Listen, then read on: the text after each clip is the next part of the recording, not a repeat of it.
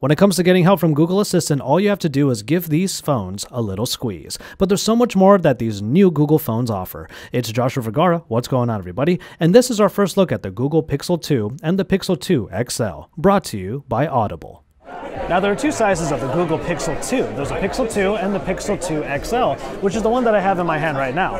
The Pixel 2 XL is actually pretty easy to handle still, and especially with the squeezing capability, it's still easy to do that and get right into Google Assistant without any problems at all. One of the workflows that we're probably going to end up seeing a lot is when you take the phone out of your pocket, you just take it out, and even with the screen off, you could just squeeze the device and it will turn right back on and give you Google Assistant. The smaller Pixel 2 comes with 5 inches in its screen, and it's a full HD OLED screen. The Google Pixel 2 XL will have a 6-inch Quad HD OLED display that also rocks a 18:9 aspect ratio. Now, the Pixel 2 has the smaller screen and thus is a little bit easier to handle, which is expected, but the Pixel 2 XL does a little bit of a better job this time around with that 18:9 aspect ratio. The screen is a little bit taller than it is wide, like a lot of 18:9 aspect ratio phones that we're seeing this year, and thus it is a little bit easier to handle than its counterpart from last year. Now, if there's one thing that I was really surprised by, it was the dual front-facing speaker. Now, what we have are stereo speakers on the front to make it so that you're able to blast music or whatever you're watching at yourself, and I will admit, it's a little bit too loud in this area for me to actually test the speakers, but I will say this, when I played a YouTube video, I was actually able to hear it even in this environment. Now, that's not the best test, but we're going to do that testing even more later on with our full review.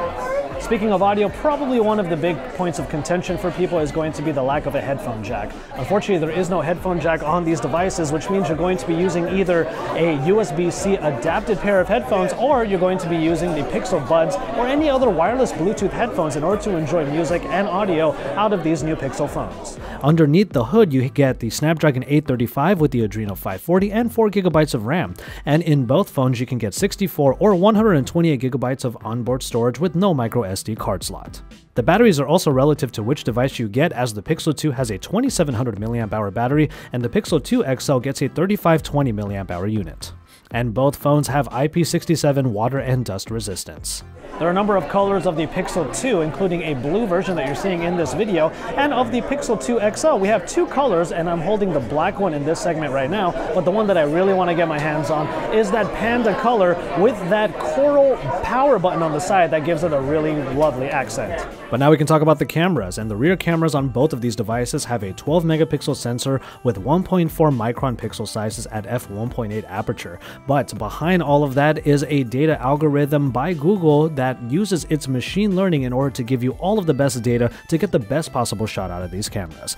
Google is also going for the more data-driven photography experience, using machine learning as much as it possibly can in order to cater the shot to the best possible quality. But this portrait mode is also available for the front-facing camera, which is an 8 megapixel shooter.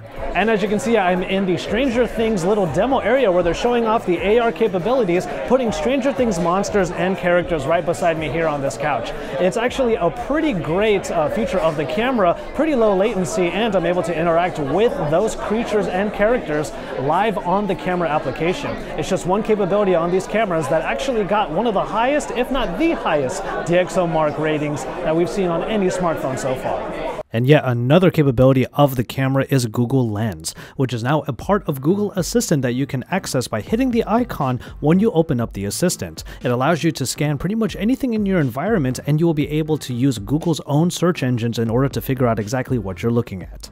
And of course, with the software, we have the stock Android experience with Android 8.0 Oreo at the helm.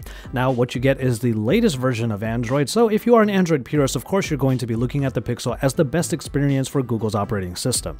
If you're a veteran of stock Android, then you know what to expect here. The interface looks incredibly familiar, but the search bar has been moved to the bottom so that you are able to use it no matter what screen you're on. And then, of course, you're able to get to Google Assistant in a number of different ways, including now squeezing the phone.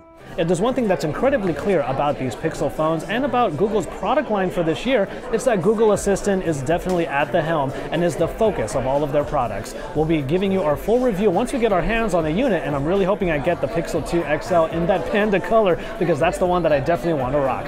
So as always, thank you guys very much for watching, and thank you to Audible for teaming up with us to bring you all a free audiobook and a 30-day free trial via the link in our description, audible.com/Android Authority. Audiobooks from Audible are a great way to transform your commute, like one I just made recently across China and the Philippines to make it to this event. They have an unbeatable selection of bestsellers, mysteries, thrillers, and motivational books. For me, it's a great way to learn and improve myself, like I did with my current pick, and you're seeing it here, Headstrong by Dave Asprey.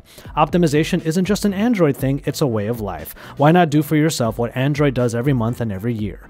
Headstrong teaches readers about biohacking in order to bring out the best version of ourselves. I highly recommend it as a personal development and biohacking book, and you can get it right now for free at audible.com/Android Authority. That's audible.com/Android Authority. Thank you to the sponsor of our video, Audible. Ride, or fly, like I did, with Audible. So stay tuned to Android Authority for more about the Google Pixel 2, the Pixel 2 XL, and for all of Google's products that were announced today at their event in San Francisco. Keep it tuned to Android Authority for that and even more, because of course we are your source for all things Android.